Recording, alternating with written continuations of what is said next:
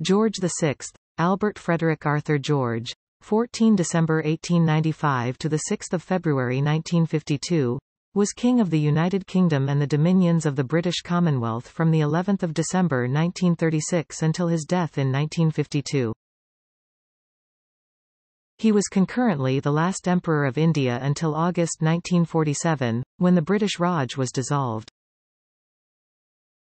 The future George VI was born in the reign of his great-grandmother Queen Victoria. He was named Albert at birth after his great-grandfather Albert, Prince Consort, and was known as Bertie to his family and close friends. His father ascended the throne as George V in 1910. As the second son of the king, Albert was not expected to inherit the throne.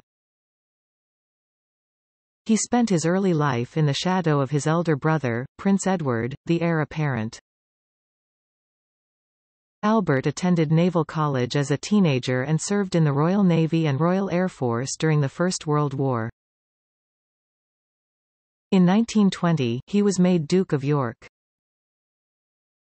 He married Lady Elizabeth Bowes-Lyon in 1923, and they had two daughters, Elizabeth and Margaret. In the mid-1920s, he engaged speech therapist Lionel Logue to treat his stammer, which he learned to manage to some degree. His elder brother ascended the throne as Edward VIII after their father died in 1936, but Edward abdicated later that year to marry the twice-divorced American socialite Wallis Simpson. As heir presumptive to Edward VIII, Albert thereby became the third monarch of the House of Windsor, taking the regnal name George VI. In September 1939, the British Empire and most Commonwealth countries, but not Ireland, declared war on Nazi Germany. War with the Kingdom of Italy and the Empire of Japan followed in 1940 and 1941, respectively. George VI was seen as sharing the hardships of the common people and his popularity soared. Buckingham Palace was bombed during the Blitz while the King and Queen were there, and his younger brother the Duke of Kent was killed on active service. George became known as a symbol of British determination to win the war. Britain and its allies were victorious in 1945, but the British Empire declined. Ireland had largely broken away, followed by the independence of India and Pakistan in 1947. George relinquished the title of Emperor of India in June 1948 and instead adopted the new title of Head of the Commonwealth. He was beset by smoking-related health problems in the later years of his reign and died of a coronary thrombosis in 1952. He was succeeded by his elder daughter, Elizabeth II. The future George VI was born at York Cottage, on the Sandringham estate in Norfolk, during the reign of his great-grandmother Queen Victoria. His father was Prince George, Duke of York, later King George V, the second and eldest surviving son of the Prince and Princess of Wales, later King Edward VII and Queen Alexandra. His mother, the Duchess of York, later Queen Mary, was the eldest child and only daughter of Francis, Duke of Teck, and Mary Adelaide, Duchess of Teck. His birthday, 14 December 1895, was the 34th anniversary of the death of his great-grandfather Albert, Prince Consort. Uncertain of how the Prince Consort's widow, Queen Victoria, would take the news of the birth, the Prince of Wales wrote to the Duke of York that the Queen had been rather distressed. 2 days later, he wrote again, "I really think it would gratify her if you yourself proposed the name Albert to her." The Queen was mollified by the proposal to name the new baby Albert, and wrote to the Duchess of York, "I am all impatience to see the new one, born on such a sad day but rather more dear to me, especially as he will be called by that dear name which is a byword for all that is great and good." Consequently, he was baptized, Albert Frederick Arthur George, at St. Mary Magdalene Church, Sandringham on 17 February 1896. Formally he was His Highness Prince Albert of York. Within the family he was known informally as Bertie. The Duchess of Teck did not like the first name her grandson had been given, and she wrote prophetically that she hoped the last name may supplant the less favored one. Albert was fourth in line to the throne at birth, after his grandfather, father and elder brother, Edward. His parents were generally removed from their children's day-to-day upbringing, as was the norm in aristocratic families of that era. He had a stammer that lasted for many years. Although naturally left-handed, he was forced to write with his right hand, as was common practice at the time. He had chronic stomach problems as well as knock-knees, for which he was forced to wear painful corrective splints. Queen Victoria died on the 22nd of January 1901, and the Prince of Wales succeeded her as King Edward VII.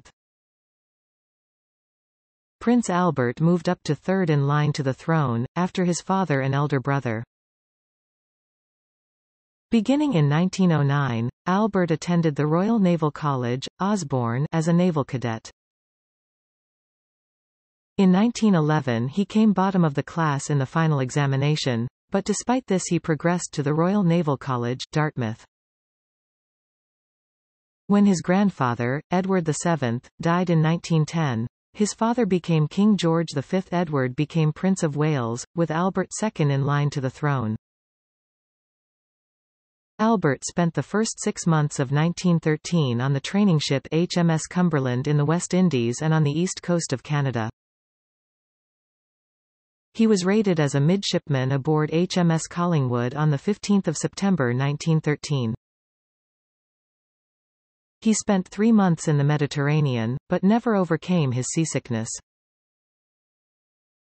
3 weeks after the outbreak of World War I, he was medically evacuated from the ship to Aberdeen, where his appendix was removed by Sir John Marnock.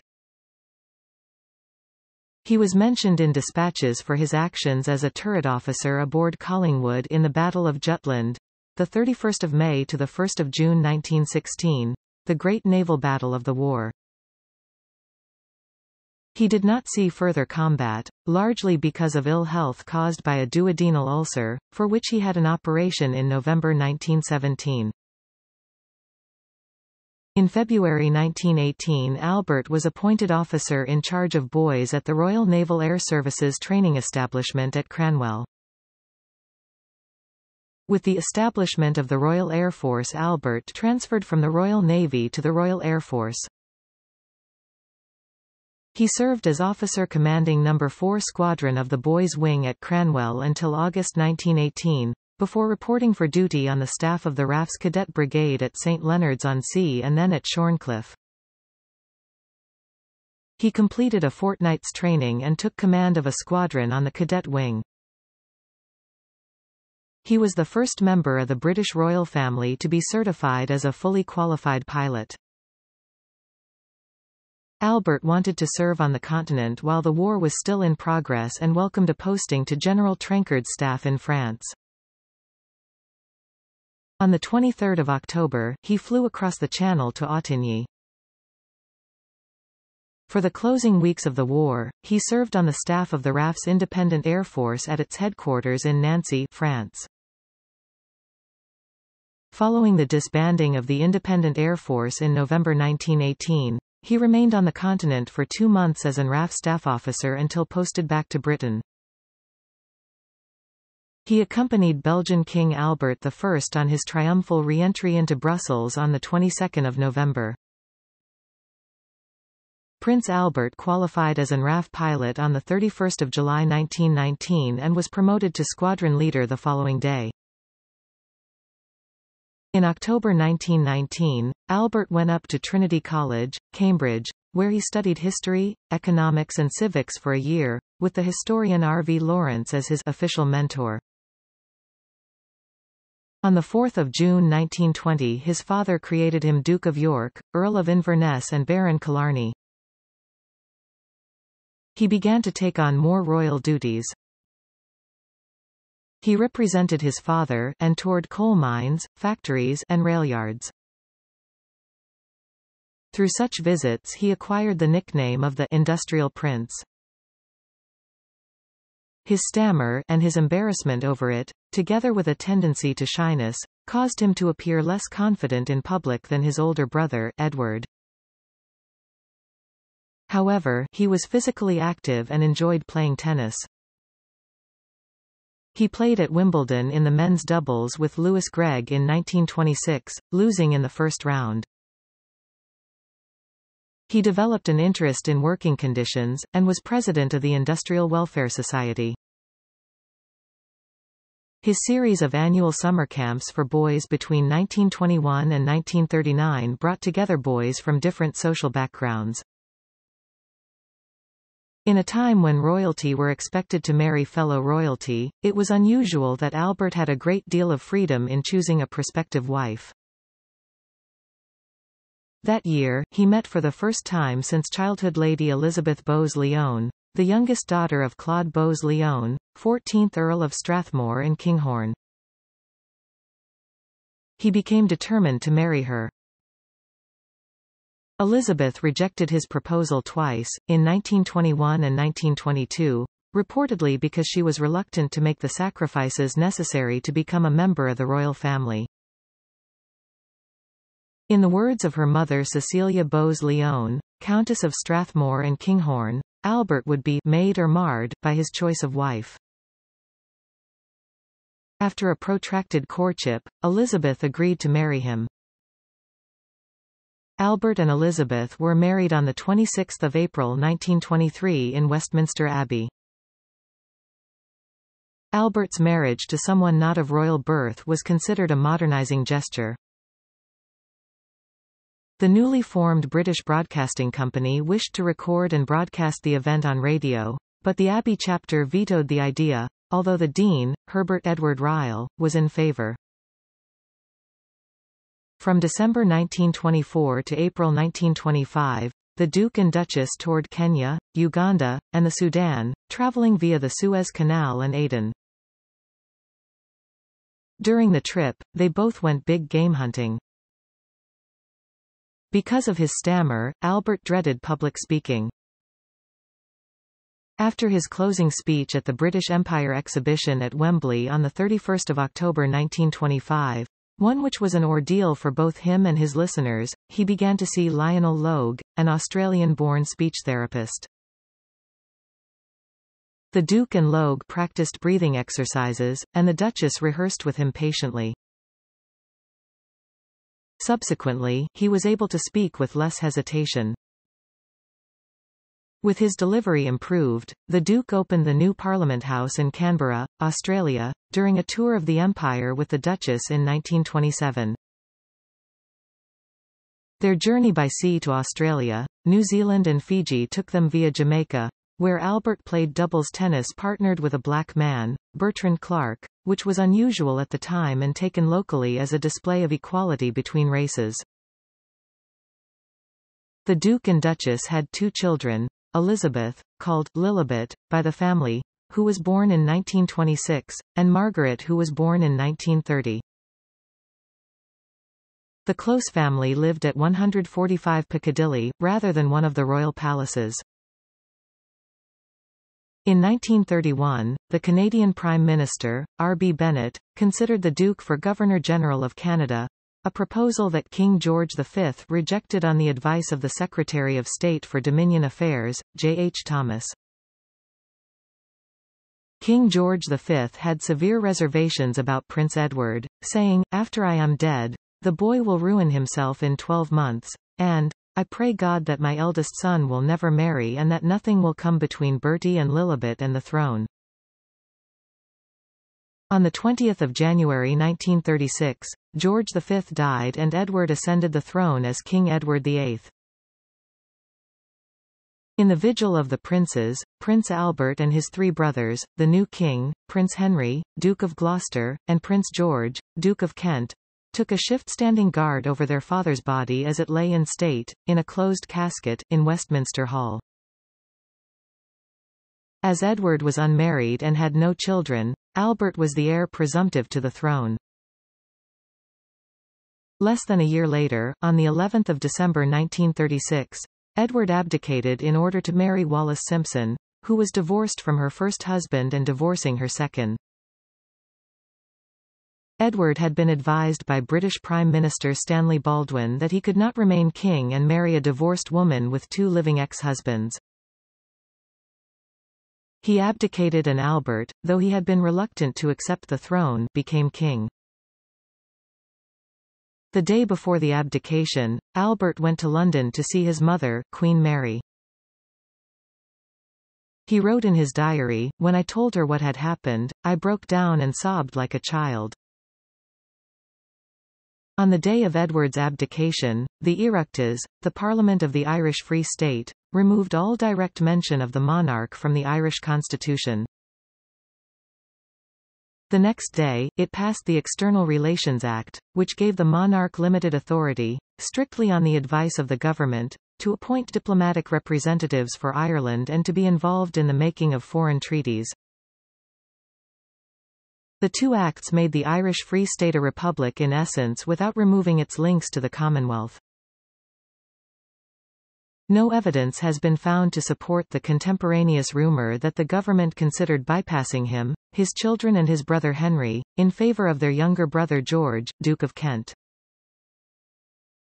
This seems to have been suggested on the grounds that George was at that time the only brother with a son. Albert assumed the regnal name, George VI, to emphasize continuity with his father and restore confidence in the monarchy. The beginning of George VI's reign was taken up by questions surrounding his predecessor and brother, whose titles, style and position were uncertain.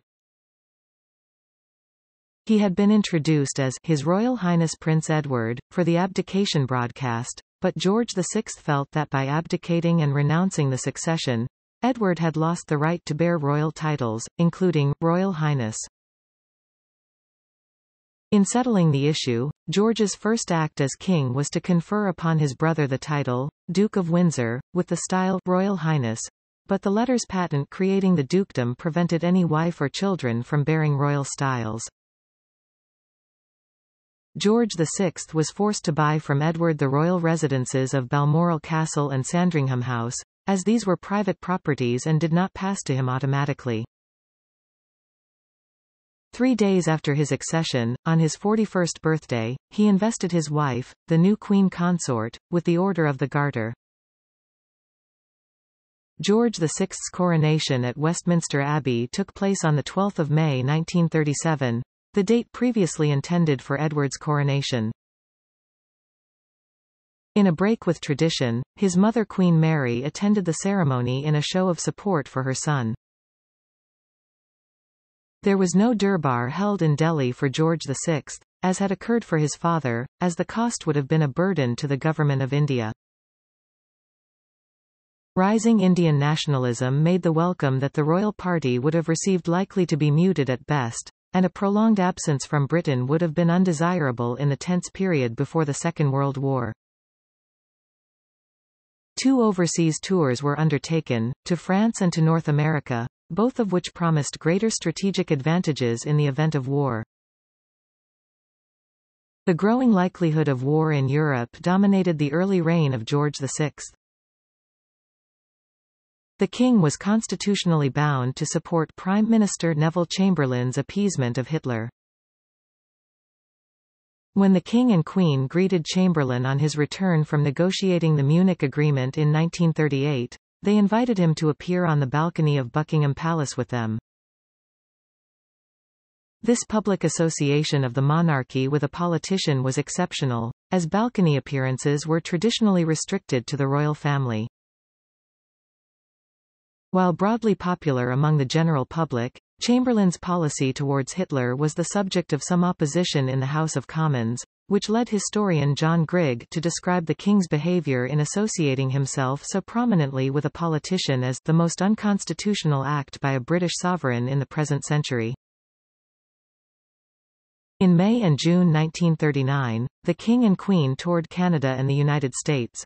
It was the first visit of a reigning British monarch to North America, although he had been to Canada prior to his accession. From Ottawa, they were accompanied by the Canadian Prime Minister, William Lyon Mackenzie King, to present themselves in North America as King and Queen of Canada. Both Governor-General of Canada Lord Tweedsmuir and Mackenzie King hoped that the King's presence in Canada would demonstrate the principles of the Statute of Westminster 1931, which gave full sovereignty to the British Dominions. On 19 May, George VI personally accepted and approved the letter of credence of the new U.S. ambassador to Canada, Daniel Calhoun Roper, gave royal assent to 9 parliamentary bills, and ratified 2 international treaties with the Great Seal of Canada. The official royal tour historian, Gustave Langtot, wrote, "The Statute of Westminster had assumed full reality, and George gave a speech emphasizing the free and equal association of the nations of the Commonwealth." The trip was intended to soften the strong isolationist tendencies among the North American public with regard to the developing tensions in Europe. The fear that George would be compared unfavorably to his predecessor was dispelled. They visited the 1939 New York World's Fair and stayed with President Franklin D. Roosevelt at the White House and at his private estate at Hyde Park, New York. A strong bond of friendship was forged between the King and Queen and the President during the tour, which had major significance in the relations between the United States and the United Kingdom through the ensuing war years. Following the German invasion of Poland in September 1939, the United Kingdom and the self-governing dominions other than Ireland declared war on Nazi Germany. George VI and his wife resolved to stay in London, despite German bombing raids. They officially stayed in Buckingham Palace throughout the war, although they usually spent nights at Windsor Castle. The first night of the Blitz on London, on 7 September 1940, killed about 1,000 civilians, mostly in the East End.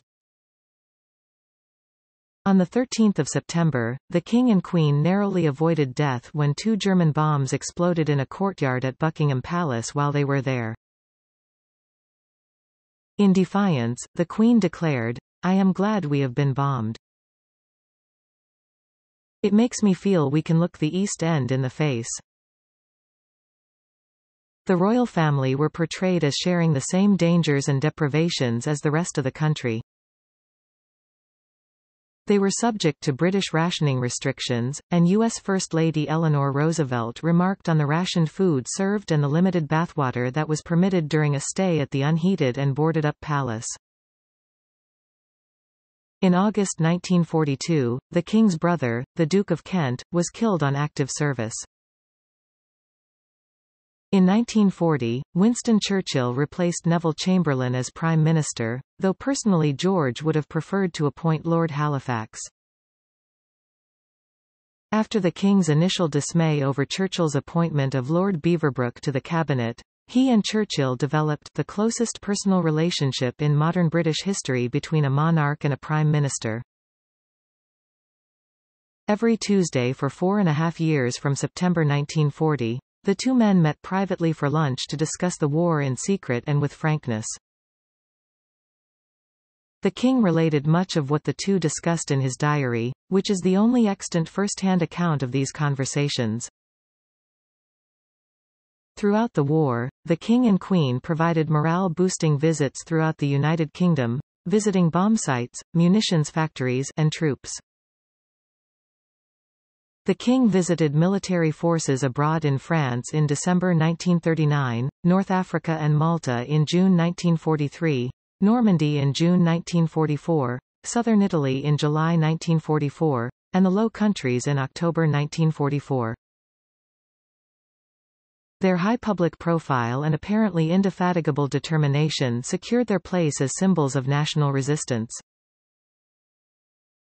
At a social function in 1944, the chief of the Imperial General Staff, Field Marshal Alan Brooke, revealed that every time he met Field Marshal Bernard Montgomery, he thought Montgomery was after his job.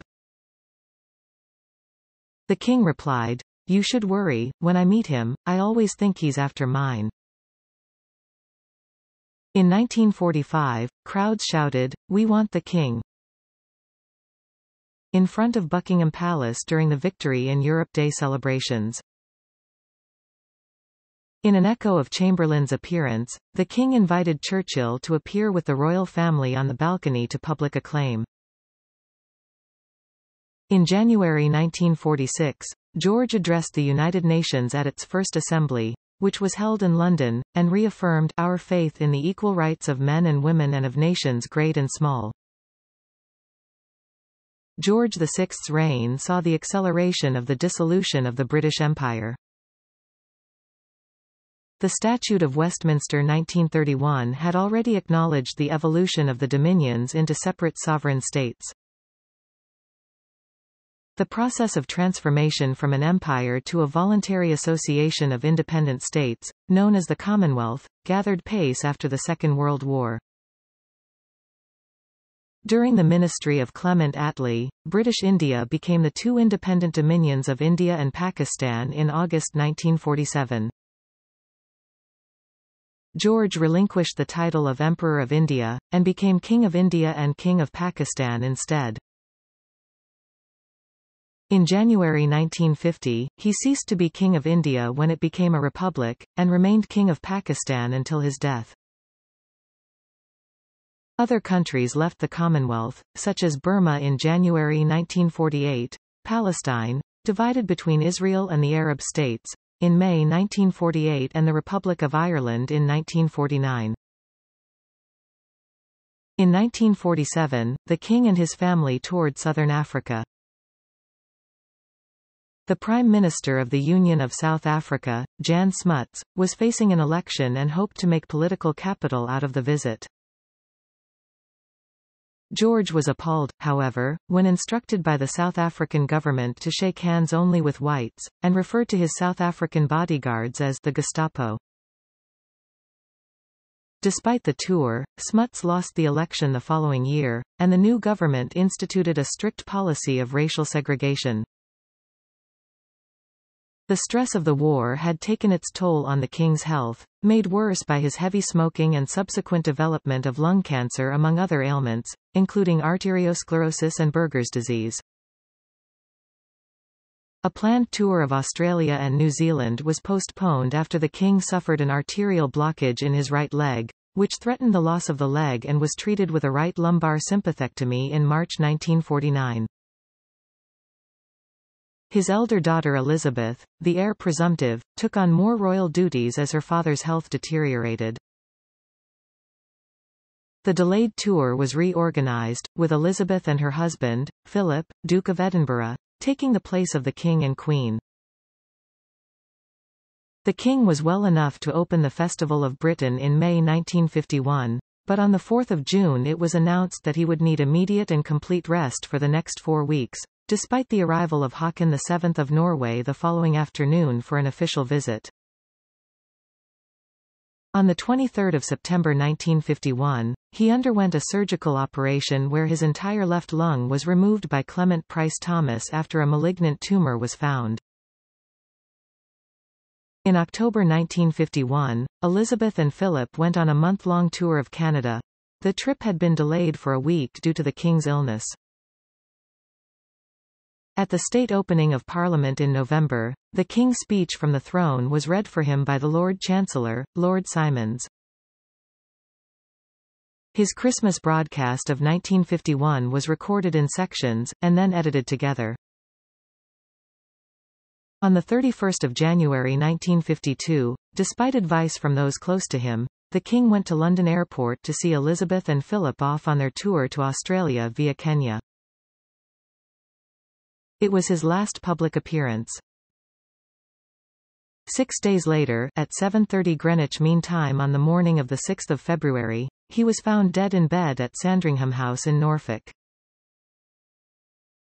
He had died in the night from a coronary thrombosis at the age of 56. His daughter flew back to Britain from Kenya as Queen Elizabeth II. From 9 February George VI's coffin rested in St. Mary Magdalene Church, Sandringham, before lying in state at Westminster Hall from 11 February. His funeral took place at St. George's Chapel, Windsor Castle, on the 15th. He was interred initially in the Royal Vault until he was transferred to the King George VI Memorial Chapel inside St. George's on 26 March 1969. In 2002, 50 years after his death, the remains of his widow, Queen Elizabeth the Queen Mother, and the ashes of his younger daughter Princess Margaret, who both died that year, were interred in the chapel alongside him. 20 years later, the remains of his eldest daughter and heir, Queen Elizabeth II, and those of her husband, Prince Philip, were interred in the chapel. In the words of Labour Member of Parliament, MP, George Hardie, the abdication crisis of 1936 did more for republicanism than 50 years of propaganda. George VI wrote to his brother Edward that in the aftermath of the abdication he had reluctantly assumed a rocking throne, and tried to make it steady again. He became king at a point when public faith in the monarchy was at a low ebb. During his reign, his people endured the hardships of war, and imperial power was eroded. However, as a dutiful family man and by showing personal courage, he succeeded in restoring the popularity of the monarchy. The George Cross and the George Medal were founded at the King's suggestion during the Second World War to recognize acts of exceptional civilian bravery.